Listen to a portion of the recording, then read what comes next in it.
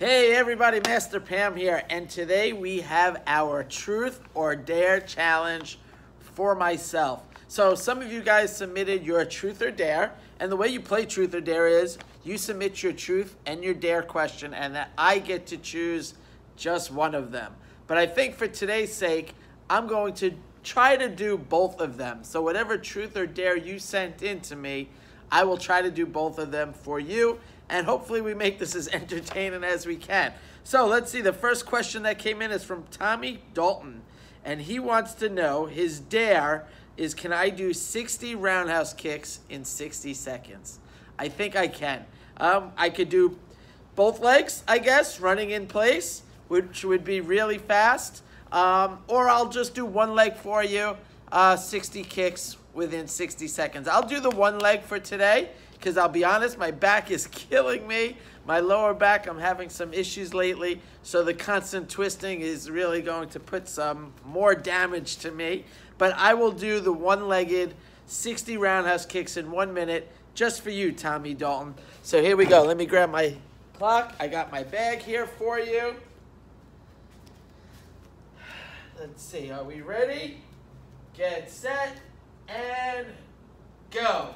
1, 2, 3, 4, 5, 6, 7, 8, 9, 10. 1, 2, 3, 4, 5, 6, 7, 8, 9, 20. 1, 2, 3, 4, 5, 6, 7, 8, 9, 30. 1, 2, 3, 4, 5, 6, 7, 8, 9, 40. 1, 2, 3, 4, 5, 6, 7, 8, 9, 50. 1, 2, 3, 4, 5, 6, 7, 8, 9, 60. All right, Tommy, I did 60 in 34 seconds just for you. So thank you for submitting that dare. I don't really mean it, but I do thank you. And let's see. Whew, I'm out of breath. Your truth. Do I know every kick in the world? I do not. There are many kicks out there from many different styles. I think I know most of the Tae Kwon Do kicks, but I'm not going to claim that I know all the kicks. I know the most important ones. Alrighty, Tommy, thank you for submitting. Next, let's see. We have from Brandon Rykowski, his truth question. What is your middle name? It's Justin. Justin. Michael Justin. So whenever I hear my mom yell, Michael Justin, whoo, I knew to hide. I'm just kidding. I went right to my mom, but I knew I was in trouble. All right, let's see, his dare. He wants to see me break how many boards I can in 1 minute. I wish I could. We don't have holders here, so I am not sure.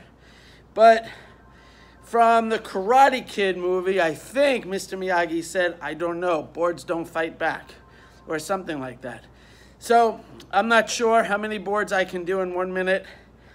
I'm sure I could do quite a bit though. All right, let's see, from his brother Kyle. His truth question is, how do I remember all the Tae Kwon Do words? Pretty simple, Kyle. It's from practice. Anything you do in life, you got to practice. You have to use it every day. So anyone taking a foreign language, you got to use the words that you're being taught every single day. No matter what, whether it's educational, whether it's motivational, whether it's one of our life lessons like this month, humility, you have to use whatever you're learning every day. If you don't use it, you, parents, you know this one, you lose it. So especially physical. So a great example is, as I get older, I have to stay active. My flexibility, of course, has gone down a little bit. My speed has dropped tremendously back when I was 20, 25. But if I don't use it at all, I lose everything. And I've worked too hard to lose everything. I still jog 1 to 2 miles every couple days. I've been doing the Peloton, the elliptical, push-ups, sit-ups. So a good lesson here, Kyle, is just use the things you're learning every day, and it helps you remember it. So that was a long answer just based on how do I remember the Tae Kwon Do words, but there's a lesson for you. Kyle's dare is to hold your foot as close to your head as possible for 1 minute without falling over. I don't know. I mean, if I could do this, I'm not sure. I'm sitting. I could try standing. I'll hold my foot up for a minute. Let's see how that goes. I'll move my chair, start my clock, and go. I'll hold it up. Let's see if I could do this for 1 minute. I mean, this is as high as to my head as I could go. But let's see if I could just do the challenge of pretty much standing on, 1 foot for a minute. Let's see. We're at 20 seconds. All right. Ooh, I'm doing this for you, Kyle Rykowski. 1 minute. Oh, I lost my focus there. We're at 33 seconds. I gotta hop around a little bit, but I'm still here. I'm back. Oh boy. Here we go, Kyle. We're at 45 seconds. I'll count down the last 10 seconds for you. 10, 9, 8, 7, 6, 5, 4, 3, 2, and 1. There you go, Kyle. 1 minute. I stood on 1 foot, held my foot up as high as I can for you, Kyle. So, great questions so far, you guys. Let's see. This is from Leah Hymick. Her truth. What was the funniest thing ever happened in a karate class? Oh my God. Leah, I got many stories. I mean, I got so many I can't even remember. I can remember once when I used to teach when I was much younger at another school. There was a little boy, Joey, little chubby kid, 5 years old, and they were doing H-form. So for those of you that know H-form, you say key up, you spin around, and the form really repeats itself 2 times, and then the form is over. This little boy, he couldn't say key up, he would say chia, and little Korean boy, and he never ended.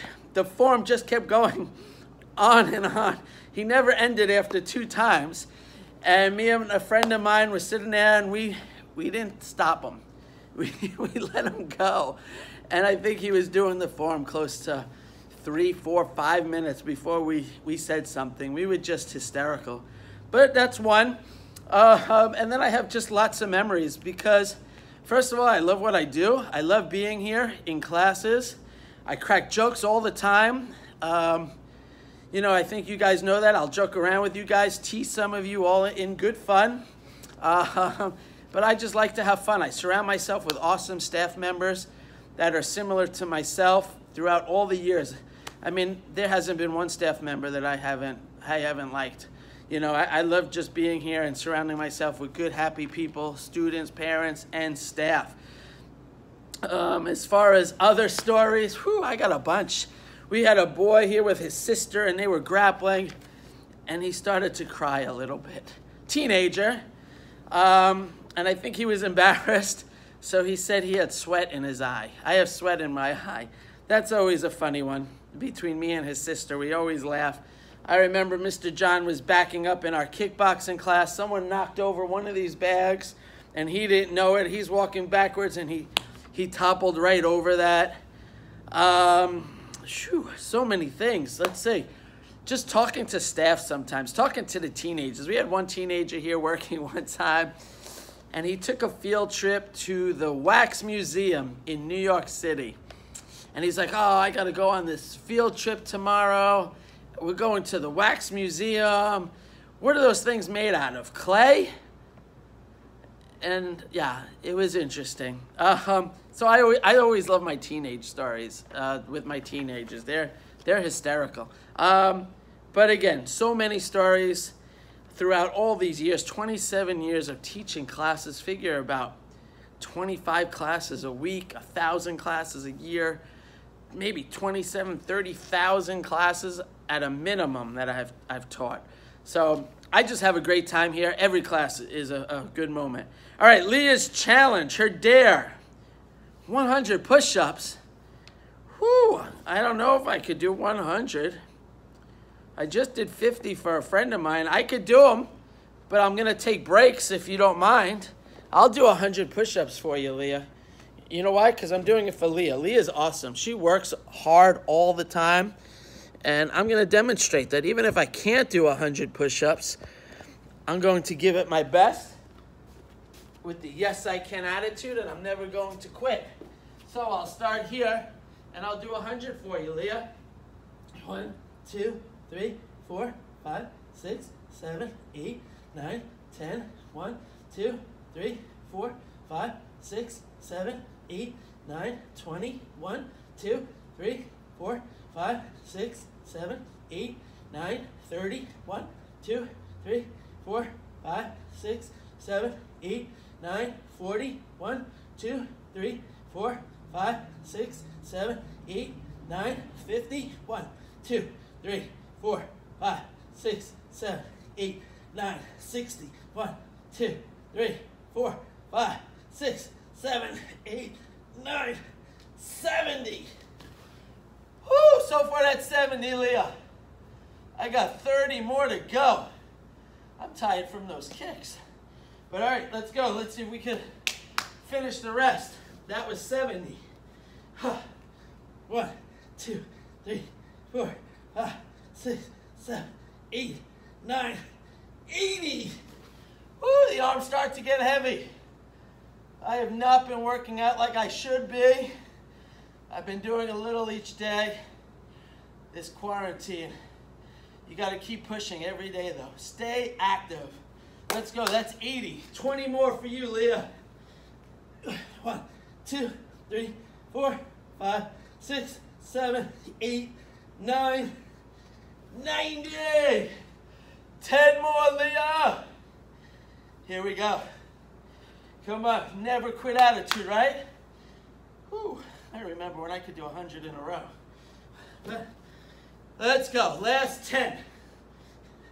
10, 9, 8, 7, 6, 5, 4, 3, 2.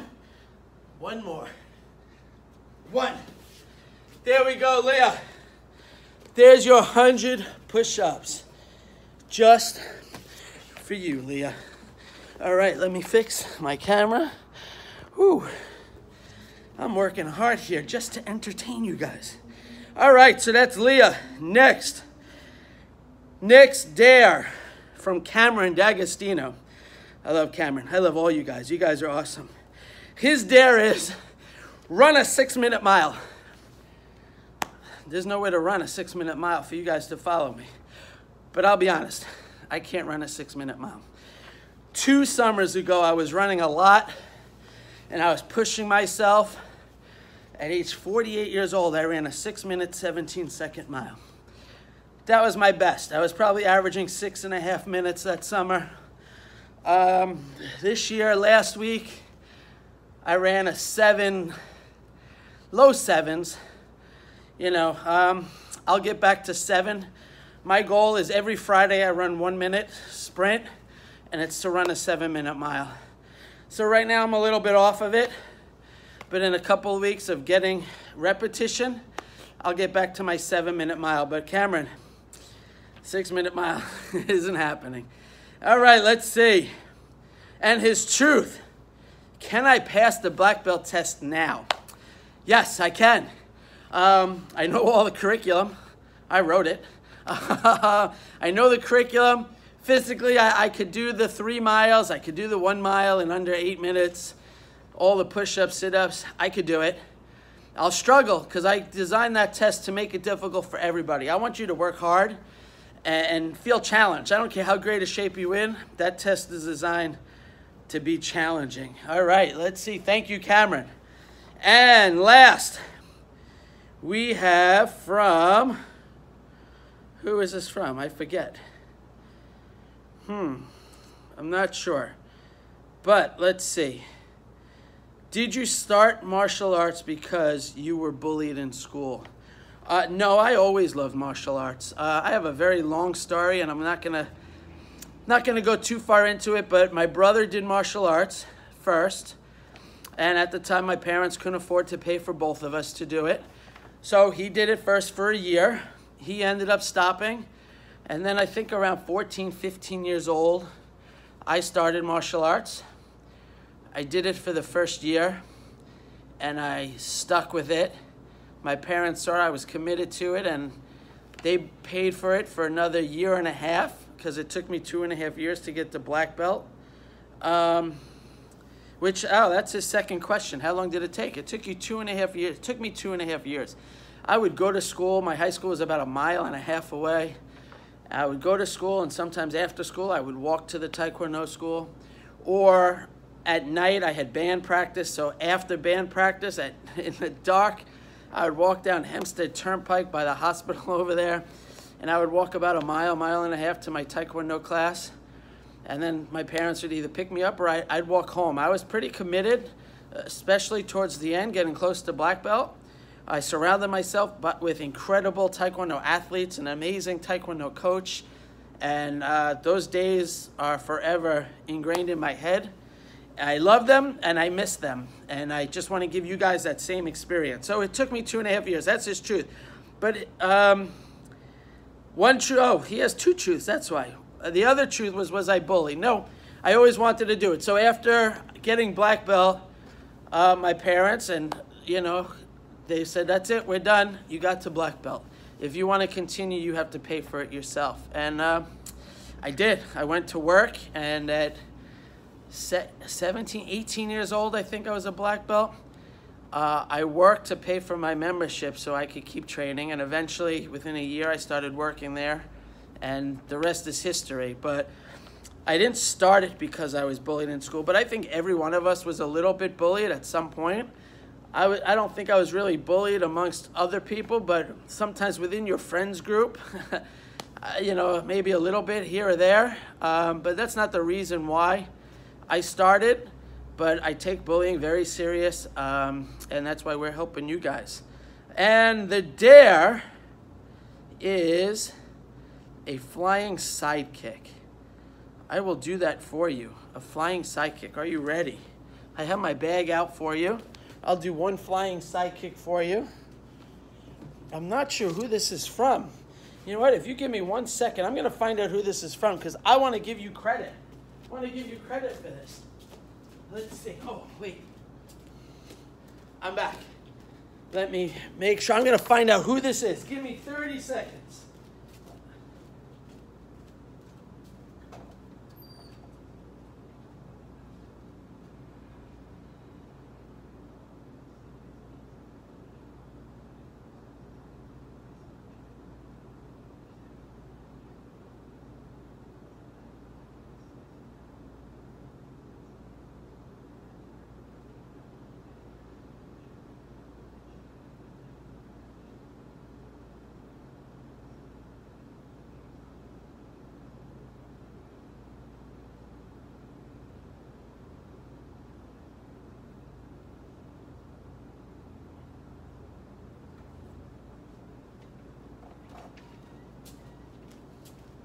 All right, I'm back. I'm sorry. That was from Ryan Khan. Ryan, I apologize.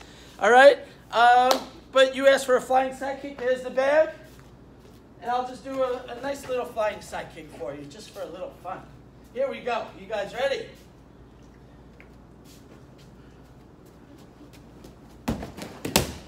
And Ryan, there's your flying sidekick. All right, you guys. I hope you enjoyed our Truth or Dare. This went a little longer than I expected. I hope you stayed the entire time and watched it. Make sure you subscribe to our YouTube channel. This way you get to watch more videos of this. And just stay tuned for more adventures at MPBBC.